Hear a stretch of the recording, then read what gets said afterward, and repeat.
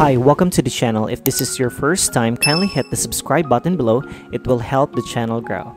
In this video, I'll show you a quick guide on how to convert your PayPal USD to another fiat currency like PHP. Alright, let's get to it. Open your PayPal account. Right now, I have 56.02 USD and I want to convert it to PHP. Hover your mouse over the Pay and Get Paid tab and then click on Balances. Scroll down and here you'll see all the currencies available on your PayPal account.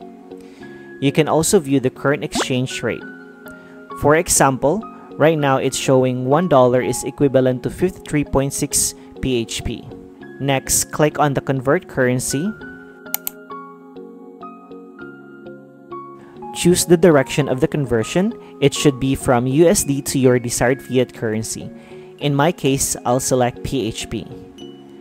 Click Next, then click Convert to finalize.